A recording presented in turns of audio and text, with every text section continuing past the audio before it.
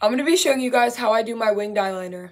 I prefer felt tip eyeliners, especially for wings, because they're very precise and easy to use. And today I'm going to be using the NYX Epic Ink Liner.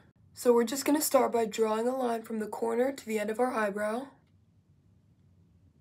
And then you connect that back down to make a little triangle. And now we go back in and fill in the triangle. It should look something like this. And now I continue that with a thinner line all the way to the inner corner. So this is the before and the after.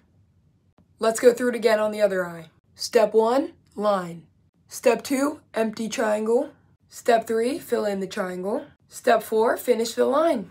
Here's how they turned out. Give this video a thumbs up if it was helpful and come back to watch me put on mascara.